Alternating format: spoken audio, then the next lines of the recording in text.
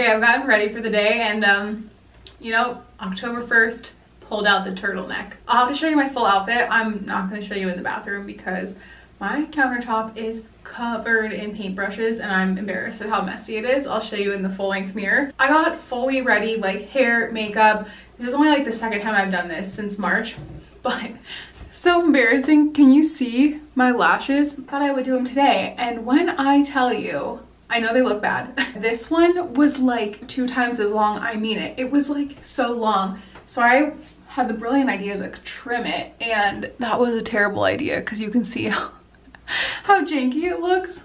So I'm not going to film with them looking like these, but Jake and I need to go to Target. I'll just get a couple more packs of false lashes, and I actually have a Zoom interview next week that will be aired on TV.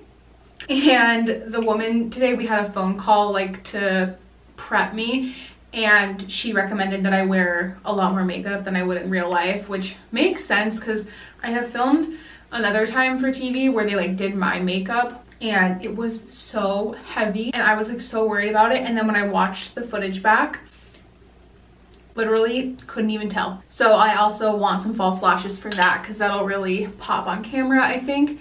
And so I guess I'll go to Target like this and I'll just wear my glasses. Here's my full outfit, or should we say fall outfit. I guess I've become a fall girl. It really crept up on me, you know? Didn't see that one coming. I actually love this outfit. These are 3 of my favorite pieces in my whole closet. So I got this sweater at Leela Market. They're one of my retailers in Old Town Scottsdale. And I refer my customers to them a lot because they have the widest selection of my art prints, and they actually have a beautiful wall. So you walk in and like all the prints are arranged and there's like 50 different ones. It's fun for me a little bit because I don't often see that much of my art in one place on display. It's usually more like, you know, in progress in my studio. But today they actually launched their website online. So if you're looking for a fun boutique, they don't just carry art. They have clothes and jewelry and gifts and a lot of cards. They have my exclusive candle that I collabed with them on. Now that they have an online store, it's fun because I can share and anyone can shop there. So you should go check them out. And I looked at their site today and they do have 2 of my pieces available online, which are my mugs. I have this adorable skirt. I got this summer, and when I tell you I wore it every other day, I did. It is so versatile. The fit is so beautiful. It's lined, high-waisted, just a dream. And it's actually, I think the reason it flows so beautifully is it's a tiered skirt. So if you can see, it almost has like a little lettuce trim or lettuce hem. And I've been seeing this blogger I follow link to different tiered skirts like this, and I'm gonna try a few of them. And they're super flattering because they cinch you tight at the waist, you know. So this is from a boutique called Apricot Lane. I got it in Stillwater, Minnesota. And I found out that boutique is kind of like a franchise, so it's not necessarily like a super small business, but I think it's cool that women can like franchise their own boutique. And lastly, what are these called? Freebird boots, which I bought and then found out later on are owned by Steve Madden. It's like their own boot brand that is kind of rustic. And I love these because they lace up in the back, and I have pretty strong calves. And that's why I chose these, because I knew I'd have some flex, and they fit really awesome. They stay up. I'm ready to go nowhere except for Target. It's been so long since I went anywhere that I forgot my mask. I had to run back inside. And I have a clean one that matches my outfit perfectly. Jake's mom made this. It's like a really beautiful orange neutral one. This is cute for fall. We're gonna actually pick up Jake at work. I haven't really been going anywhere other than like taking walks because Jake's been riding his bike to work, so I don't have to drive him. We have one car that we share, which works really well for us. And today he'll load his bike in the car. Oh, and while I was driving, I took off the false lashes. I thought the glasses were hiding it, and I wasn't getting away with it, so I pulled them off. Okay, here he is. Hi. We're just kidding.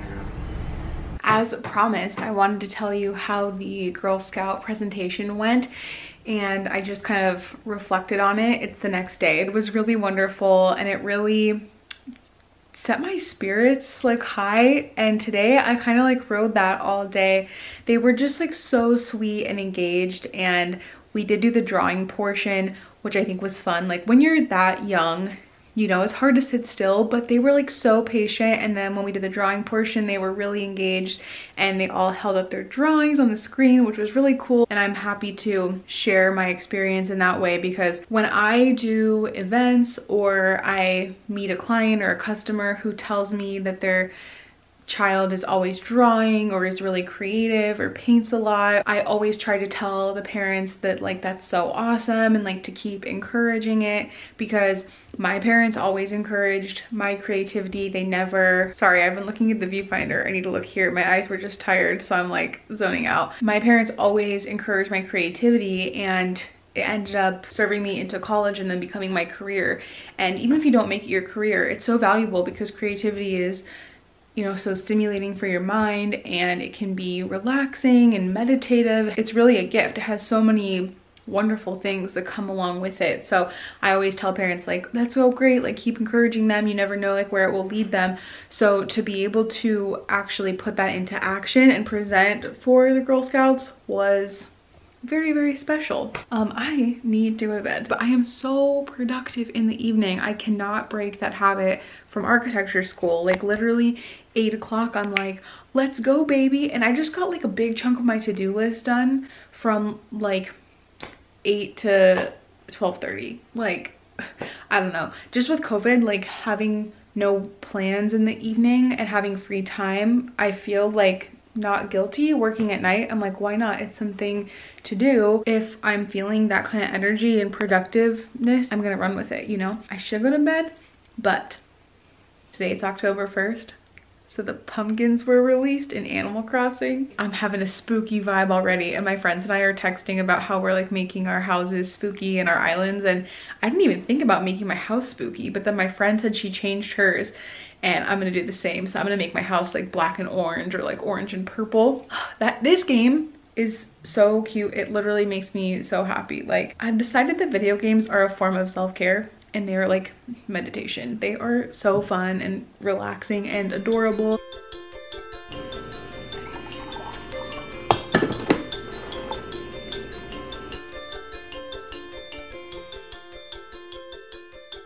This is what I'm working on right now. So last night I filmed my sit down talking video. I wanted to have a little intro video for coming back to YouTube because it had been so long. So I just edited that video. And now I'm working on the thumbnail. Being back on YouTube now, I am wanting to incorporate more hand lettering into not only my thumbnails, but also like little captions and stuff as they're needed. But I'm gonna start with hand lettering for this thumbnail. And I've been really enjoying using the airdrop feature more. And I don't know why I didn't use this more before, but I just airdrop the photo to my iPad. There she is. And then in Procreate, I will open that picture and then I'll letter on top of it on a new layer.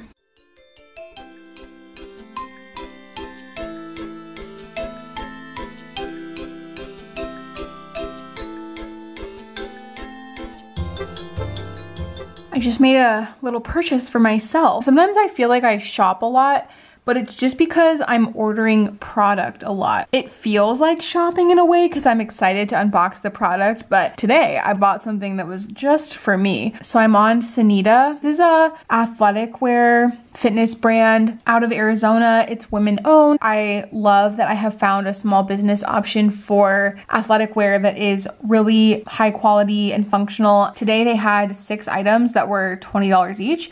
And I have this Ava crop top in 2 colors. I have the navy. It's really cute, this crisscross back. But I also have the white. I love that one. My best friend gave me that one for Christmas. I am amazed at how much it pairs with different things. Actually, that cheetah print skirt I wore yesterday, that looked really good with both the navy or the white. That was like my go-to outfit all summer. And then they have this like loyalty program. So I had a 15% off coupon in there that I used. And I might have a code. I think I do. Yeah, I have a 10% referral code. So I'll link that in the description box. It's just like the referral code that every customer has. I'm not sponsored by them, but it's so funny. I've actually had a couple friends ask me if I'm sponsored by them because of this post. Let me try and find it. When Jake and I went to Saguaro National Park, I was wearing my favorite Sanita leggings that my best friend also gifted me. Jake and I took like a lot of cute photos that day because he had just gotten the new iPhone that had the wide angle lens, and it was my first time trying out that lens, and I was just blown away. And now I have that phone too because my phone actually fell out of my pocket on a roller coaster at Six Flags at my friend's bachelorette weekend in January or February. So this is the picture, so you can see these are like some of the fun pictures we took with his wide angle lens. Oh, that one was really cool. So we took this picture and I just like tagged Sanita in it, and they started using it for their ads randomly. So now I think people think that like I'm a sponsored person with them because I have like talked about how much I love the brand, but I truly love it because it's fun that it's local to Arizona, a small women-owned business, but it's just kind of funny. This fridge is so loud. I would love to vlog more in the kitchen. And I still do, like I try to just like let it not bother me. But if it was quiet in here, it would be really fun. Actually, I guess you guys wouldn't know this because I didn't vlog for so long this year, but you know, in January I shared that I had gotten my KitchenAid mixer that Jake got me for Christmas. It was the biggest surprise. He actually got a really good deal on it, but I've always associated that with being like a wedding gift, like a big purchase. So it was so sweet of him to give me that. I have used it so much. We've gotten our money's worth out of it like almost already. I'm not kidding. Like since having it for self-isolation, I have made so much bread. I have made so much pizza dough. Pizza dough is what I make the most with it. Actually, I'm gonna link that recipe below because it's so easy and very good. And I found a second pizza recipe also, but it's a deep dish recipe. You don't even need to have a mixer because you hand knead the dough, but you knead it like 3 times, literally. Like the recipe says knead it a few times, and it was published by my favorite blog ever, A Beautiful Mess. That's been my favorite blog for like 10 or 12 years. Anyway, you wouldn't know this because I haven't talked about it since January, but I've used the mixer a ton and I have really become someone who loves to cook and bake, and I do it all the time, and it's so shocking to me. It was never part of my personality. Where was I going with this? Oh, I would love to do more like baking and like cooking content. Not like content like in a serious way, but just like incorporate that into my vlogs, and I probably will.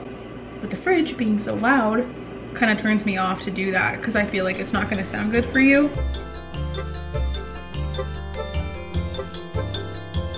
Yesterday when I got fully ready for filming, like dressed, hair, makeup, I just felt more productive the rest of the day. I think that always proves to be true. This piece is from Nordstrom BP years ago. And the other day when I wore it on Instagram, a lot of people messaged asking me where it was from. It's no longer available, but I did find it on Poshmark. And then I kind of went on a rabbit hole and I was like, this corset detail is what makes it so cool. And I wondered if I could find more like corset detail clothes that were still like casual.